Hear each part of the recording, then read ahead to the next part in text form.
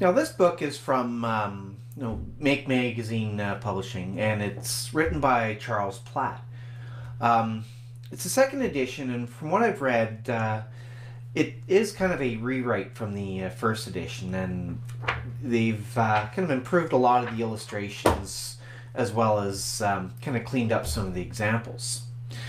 This is the first book in a series by Charles. The next one is Make More Electronics, and then he also has an electronic component encyclopedia that I think is currently 3 volumes. And then in those series of books, they talk about various types of components and how they work and how you'd use them. But right now, this is basically the beginning, where a good place to start if you're just learning about electronics. And believe it or not, I am just learning about electronics, and I kind of wish I had picked up this book before I started, because this really would have filled in a lot of the holes. So each book. So as I mentioned, there's a lot of really good illustrations. They show you how to hook up various projects, and then let me just find the index here. So as you can see, the book is kind of split up into various sections, from like basics to, and then they start getting into specifics, such as working with the integrated circuits, learning about maybe some of the more advanced, some of the more advanced concepts. And then each section is a number of experiments. And then in each of these experiments, they give a really good kind of description of why you're doing it, the type of parts you're using it, how to read the diagrams. So like, for instance, this experiment actually talks about what a breadboard is, how a breadboard is set up, and like why it works. Let's see, find a. So see, it talks about like how the various rows are wired together, and then what your circuit actually looks like wired into the breadboard. And then they go over techniques such as how to cut wires in order to hook up the components on the breadboard. And then of course every component is really well described.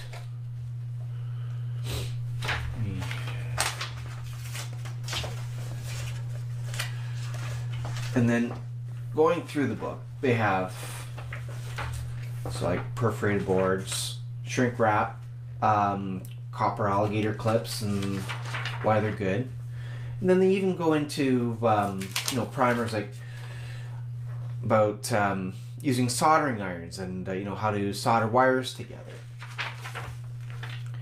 and how to know a good solder joint from a bad solder joint.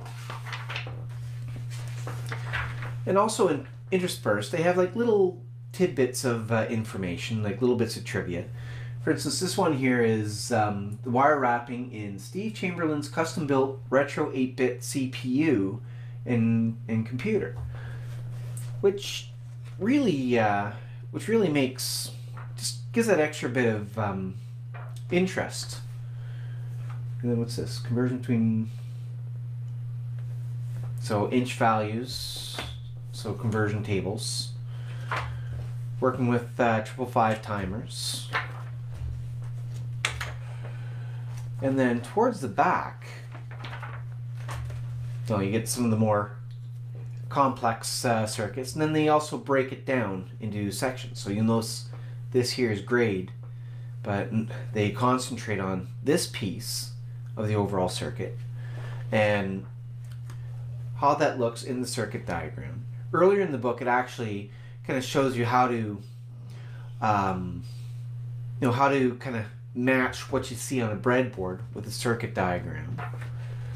And then where's that last piece?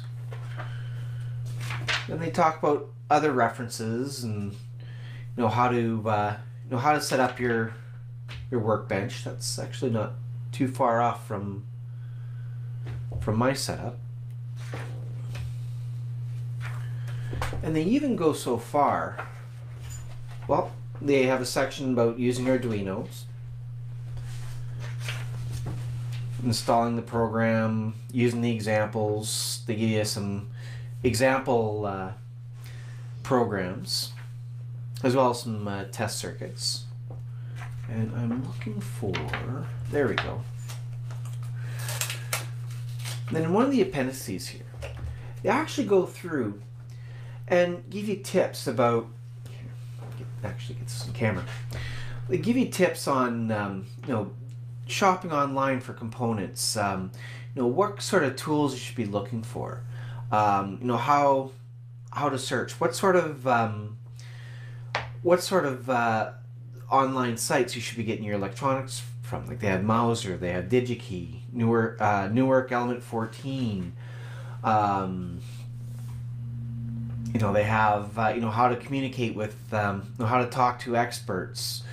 I think they even have one section here. Yeah, killing autocomplete. Knows how to turn autocomplete off your Google search to help you find stuff that Google may not realize you're looking for. Like, it really is, like, just from the bits I've read so far, it really is a very complete book. Where was it? There's one last thing I want to show you. There we go.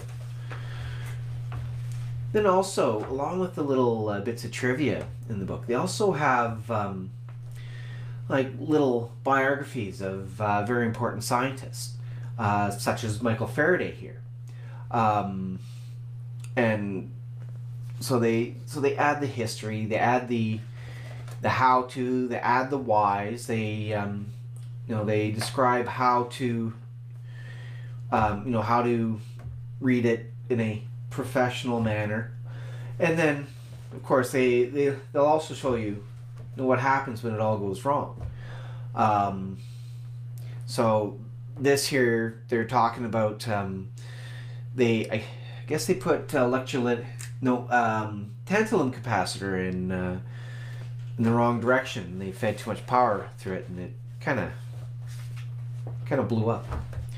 So like, really cool information, right?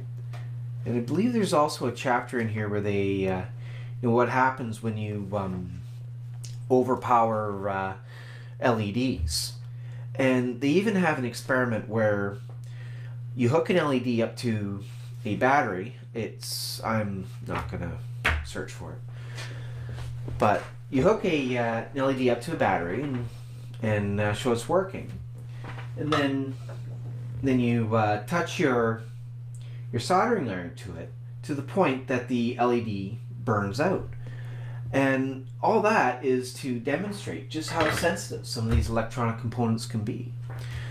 And I'd never really seen it described in such an elegant way before. Like it just really made sense. So anyone who wants to get a start on electronics, especially if you want to get into like the bare components type electronics, which I do recommend, even if you want to get into Raspberry Pi and Arduino and some of the other boards, you are going to have to interface with these components, and that's what I quickly found out, and that's why I'm doing these videos. But this is a really good primer, and if his other books are as good as these ones, then I'm definitely going to be picking them up too, because there's just so much really good information, and I really, really recommend like a good reference and something to help tie it all together.